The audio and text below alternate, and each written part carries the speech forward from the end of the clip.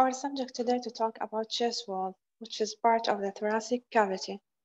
The thoracic cavity consists of roof, which formed by suprapleural membrane, walls, which have skeleton part and muscle, in addition to the floor, which formed by the diaphragm. The walls consist of bony structure, include of 12 thoracic vertebrae, 12 pairs of ribs with their costal cartilages and the sternum, in addition to the muscle, fascia, skin, and the neurovascular structure. The ribs. As the vertebral column discussed in previous meeting, I'll start with the ribs. We have two classifications for ribs. One according to their anatomical component for typical and atypical ribs, and the other according to their articulation with the sternum for true, false, and floating. Typical ribs. They share a characteristic feature of having a head, neck, tubercle, and a shaft. The head of typical rib has two facets to articulate posteriorly with the vertebral body above and corresponding vertebrae. The neck attached to the transverse processes of vertebrae above by a ligament. Tubercle has a medial facet to articulate with the transverse processes of corresponding vertebrae. The shaft has posterior angle and less prominent anterior angle in addition to subcostal groove.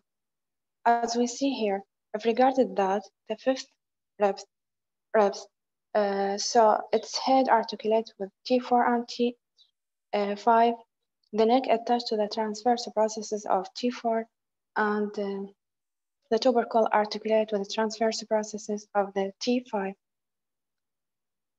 Atypical ribs, which include first, second, 10th, and 11th and 12th. The first one, regarded the most short, flat, and curved rib. It's articulate with T1 only, and has a tubercle on its inner border, mark the attachment of the scalenus anterior muscle.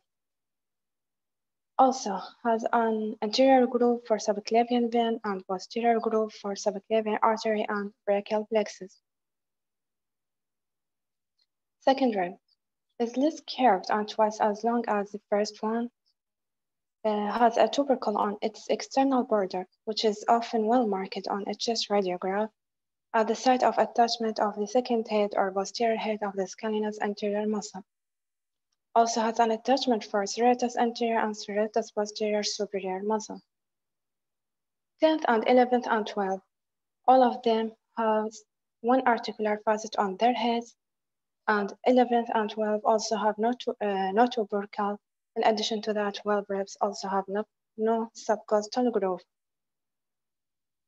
Costal cartilages are unossified anterior ends of the ribs, slope upwards to the sternum, so give us the second classification of the rib 4, from the first to the seventh rib, as they articulate independently with the sternum, so regarded them as true ribs. From the 8th to the 10th, their cartilage unite together to attach finally to the cartilage of the 7th rib, so call them false ribs. 11th and 12th has no articulation at all with the sternum, so call them floating rib. From this articulation, anterior and posterior, we have many joints were formed, and their type are: posteriorly you have costovertebral joint and costotransverse joint. Both of them are synovial. Anteriorly you have costochondral joint, which regarded as a primary cartilaginous joint, and the sternocondral joint, which is synovial, except for first rib as regarded as primary cartilaginous. Muscle of the thoracic cage. We have intrinsic muscle include intercostal muscle and superficial groove posteriorly, and extrinsic muscle. The intrinsic intercostal muscle, consists of 3 layers, named from the outer to the inner as the external intercostal muscle, which run downwards and forward, and internal muscle and innermost muscle. Both of them run downward and backward. Deep groove. In the thoracic cage, we have 2 grooves. subcostal posteriorly, and transverse muscle anteriorly. The subcostal muscle are raised on the deep surface of the lower ribs, span 2 or 3 ribs, with fibers that run downward and backward. The transverse thoracic muscle are raised on the deep surface of the sternum and adjacent lower costal cartilage, and passes superolaterally to the deep surface of the second to the sixth rib anteriorly. The superficial muscle, which is a three-group, lie posteriorly. The costal levator, serratus posterior superior, and serratus posterior inferior. Also, we have extrinsic muscle, which is anteriorly we have pectoralis major and minor. Laterally and posteriorly we have serratus anterior, teres major, and subscapularis, that labeled by blue color. Posteriorly we have rhomoid, erector spina, and trapezius. Blood supply of the chest wall. The neurovascular bundle lies between the internal intercostal muscle and the innermost intercostal muscle. And the artery, we have two groups, anterior and posterior. Anteriorly, from the subclavian artery, the internal thoracic artery arrays that supply the intercostal spaces from the first to the sixth. At that level is subdivided in two branches, one of them musculophrenic artery that continue to supply the rest of intercostal spaces until the 10th and 11th, as they have no blood supply anteriorly. Posterior group, first and second space, receive their blood from superior intercostal artery, which is a branch of costal cervical artery, that in turn a branch of the subclavian artery. From the 3rd to the 11th spaces, receive their blood from the thoracic aorta directly. Venous drainage. Also, we have anterior group and posterior group. Anterior group accompany the arteries, which mean from the 1st to the 6th drain to the internal thoracic vein, and from the 9th to the 7th to the 9th drain to the musculophrenic vein. Posterior group, the first intercostal space drain their blood bilaterally to the brachiocephalic vein. From the 2nd to the 4th, drain to the superior intercostal vein, which drain on the right side to the azygos vein and on the left side to the brachiocephalic vein. From the 5th to the 11th on right side, the intercostal vein drain to the azygos vein, and on the left side from the 5th to the 8th, drain to the accessory hemizygous vein, and from 9 to 11 to hemizygous vein. Radiology of the thoracic cage. On X-ray, we have many normal variants can be seen: fusion, bifurcation, hypoplasia, supplying, more commoner in upper ribs, especially the first one. The subcostal groove on a PA chest radiograph may appear as a fine line below the ribs, or especially posteriorly. It may also appear as shallow indentation posteriorly near the neck, so not to be mistaken with the rib notching or pneumothoracic. Scaninus anterior tubercle also may be seen on the second rib, usually when it's seen be symmetrical. In this figure, as we see, in the posterior aspect of the second rib, there is a groove. On the anterior aspect of first rib, there is a tubercle for the scaninus anterior muscle. And in that figure, on the anterior aspect of the second rib, there is a tubercle for second head or posterior head of the scaninus anterior muscle. Cervical rib, which is bony or fibrous band between C7 and the first rib, found in 1 to 2% of population. When they found 50% of them are bilaterally and often asymmetrical. To differentiate between them and the first rib by transversal processes, as in C7 it's pointed downwards, while of T1 points upwards or horizontal. In this figure we have a bifid ribs, and here we have unilateral cervical rib. Calcification of the costal cartilage, especially the first rib, usually marginal in male and central tongue in female. Lumbar rib, failure of fusion between the neural arch and the transverse processes, and when they found they are symptomless. Ossification of the ribs. A bony center arises at the angle of the rib in the 8th fetal week. Secondary center occur at the head and the tubercle at 15 to 25 years of age. This X-ray shows a left-sided mini rib fracture, traumatic rib fracture. The sternum, which is third bony structure of the chest wall, it has a membrane opposite to T3 and T4 that articulate with the clavicle and with 1.5 costal cartilage. The sternal angle, which is secondary cartilaginous joint and lie opposite to T4, T5 disc space. A body opposite to T5 to T9 made up of 4 sternobri that articulate with the 5.5 costal cartilage. And finally, we have the 4 processes which remain cartilaginous well into adult life. Classification of the sternum. Bony centers for the membrane and the sternobri appear from above downwards from the 5th to 9th fetal month. And between the 15 and 25 years of age, sternobri fuses from below upwards. The 4 processes fuses with the body at 40 years of age, and the body and membrane may be fused in old age or not fused at all. Radiology of the sternum. The sternum not well seen on PA view, is obscured by the mediastinum, but seen well on oblique and lateral view. This lateral view shows the membrane, sternal angle, and body of the sternum in addition to the 5 processes.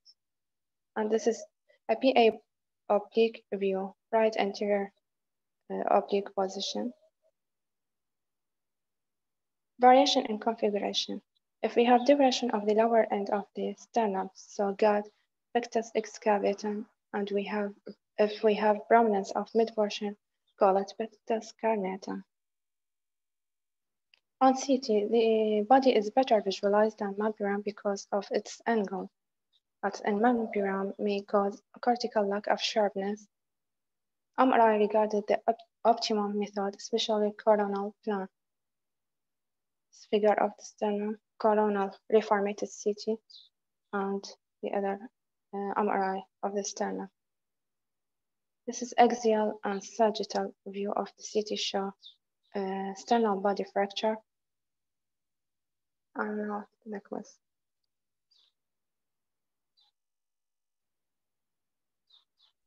دكتورة رغد بس رجعي على هذه البيكتس اكسكافيتا.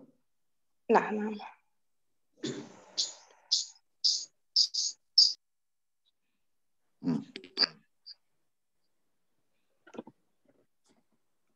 اوكي، واللي وراها كارنتا. هذه مجرد بروميننسي يصير الميد بورشن. اوكي. يلا اذا هاي نروح على الكويز بنتي.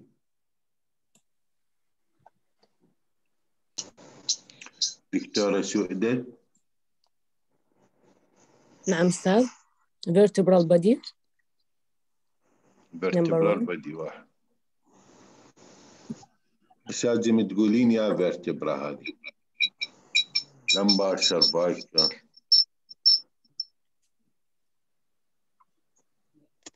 أستاذ ثوراسيك. مو صحيح، لازم تقولين. دكتورة فرح زهير. نعم أستاذ. head of rib. ودي thoracic rib الليفت هذا. نعم. تقدرين تقولين لنا يا رب هذا؟ لو ما تقدرين.